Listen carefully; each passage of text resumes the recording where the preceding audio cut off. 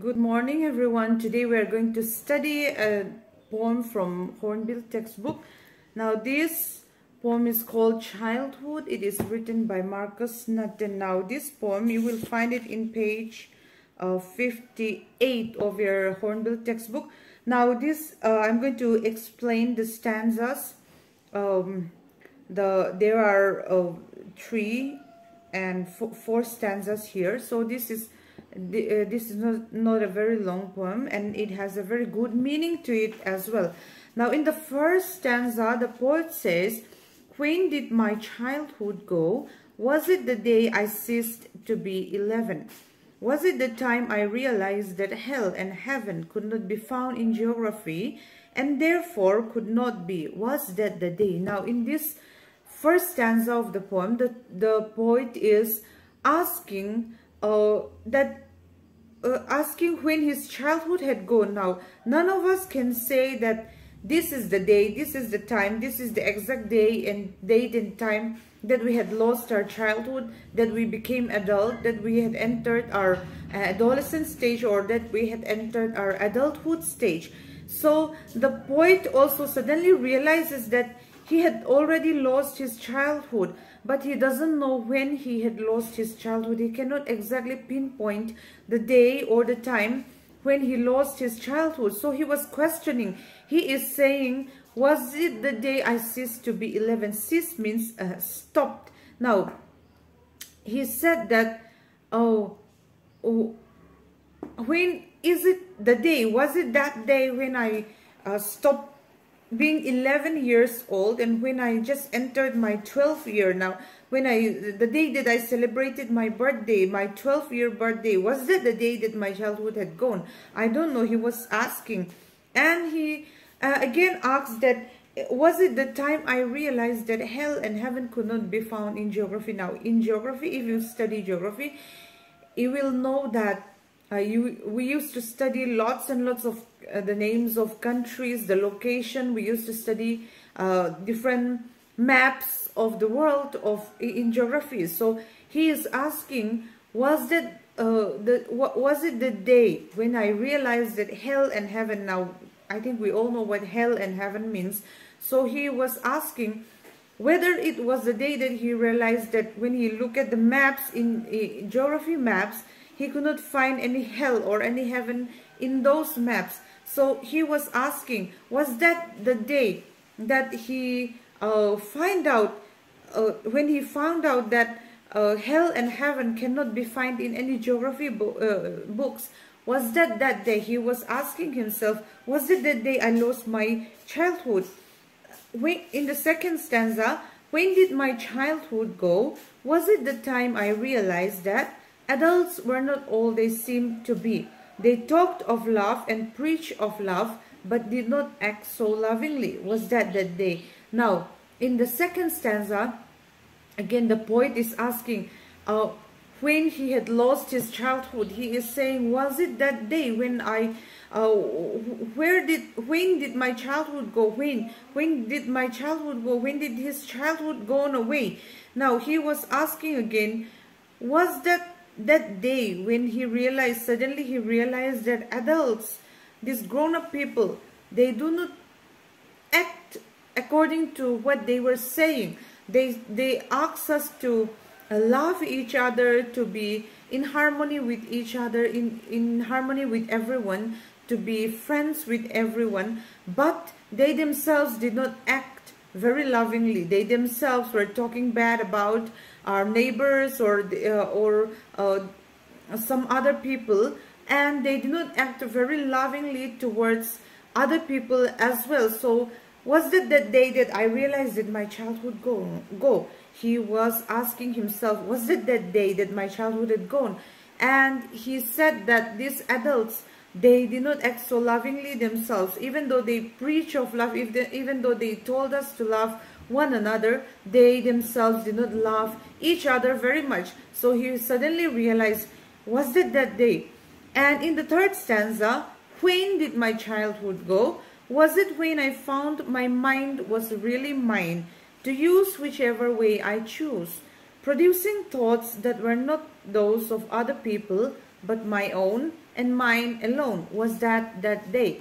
Now, in the third stanza, again he was asking when his childhood had gone, and he was wondering, was that day when I found out that my mind was really mine?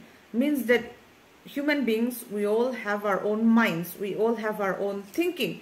So we can think about things, and we can think about so many things, and sometimes we speak out our minds, and sometimes we do not speak out our minds. But each of us have our own thinking, each of us have our own way of thinking, or system of thinking, and each of us can produce thoughts. When we are thinking about things, we are producing so many thoughts about so many different topics, about our teachers, about our school, about our friends. So we can think about anything, we can produce all these kind of thoughts. So he was thinking that was that the day that I lost my childhood? Was that the day when I suddenly found out that my mind was really mine? That means that when we were little babies, we cannot produce so much of our thoughts, and we cannot we cannot exercise so much of our thoughts, and we cannot do according to what we want. And we need help from our parents, or we need help from other people, other adults, to stand up, to walk, and to be able to go to different places, or to do this or to do that. So we needed so many assistants when we were little babies. But suddenly we grow up, and then we can produce our own thoughts, we can act according to our own thoughts. So the poet is referring to these stages of our lives, and he is thinking that was that day that I found out that I can produce thoughts on my own, I can act according to my own thoughts. So was that the day that I lost my childhood? So he was again asking when his childhood had gone. Now in the last stanza, the poet is asking a little different. Where did my childhood go? It went to some forgotten place that's hidden in an infant's face. That's all I know. Now, he is in the last stanza, the poet is asking, before the poet is asking when. So he's asking when his childhood had gone. But in the last stanza, the poet is asking where his childhood had gone. So he wanted to know where his childhood had gone. But we cannot just go and find where our childhood had gone, because this is not something that is materialistic, something that can be seen or produced before us. So what happened is that the poet is saying that he said that the only thing that he can say about his childhood, the only thing that he can talk about where his childhood had gone, is that when he saw a little infant, a little boy or a little girl's face, and when he saw the innocent face of those children, he could know that his childhood had gone to some other place, to some other children's innocence, to the innocence of the children. When he saw all this innocence of these children, then he knew that his childhood had gone to some forgotten place, some place that he will only remember in his mind, but which he cannot revisit anytime in his lifetime. So he knew that his childhood had gone somewhere. He cannot go back to his being a child now. And so he know that when he saw these innocent faces of the children, he knew that his childhood had gone somewhere which is already somewhat forgotten. So this is what the poet is talking about in this poem, Childhood. So with that, we have finished this chapter again. And please go to your textbook, read your textbook, read the text. For all the other lessons as well, please read the text so you will know how and the